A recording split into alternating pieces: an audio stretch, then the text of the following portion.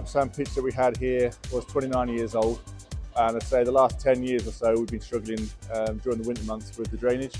So there's been a need for it for quite a while. It was necessary, it needed to be done. So the old pitch was constructed in around about 1994, ahead of the Euros that we held here in 1996.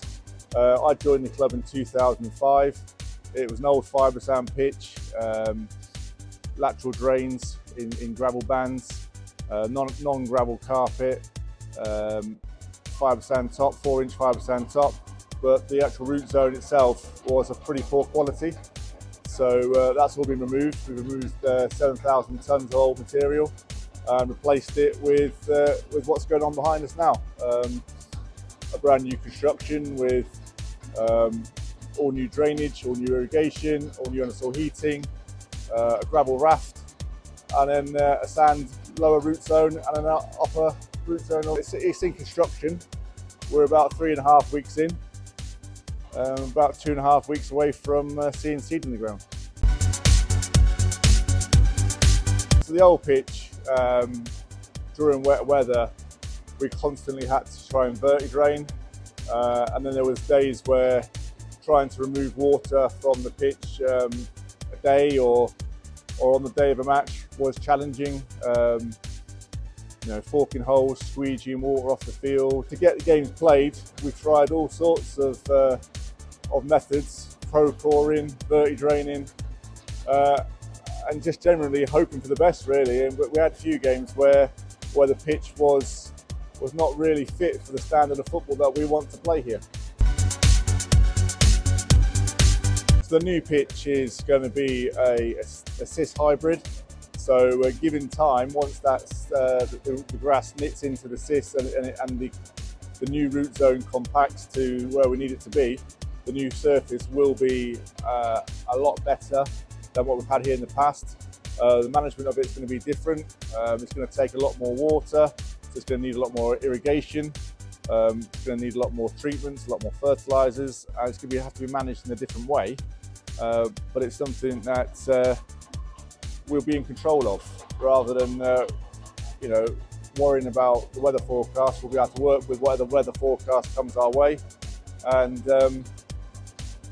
it should be a lot easier to manage in terms of we'll be more in control. Obviously, it's an expensive project, so being in the Premier League has helped with the finances to help to facilitate that, but also the value of the players and the style of football that we play here. The pitch has to be up to standard, and hopefully this new surface will be up there with the best.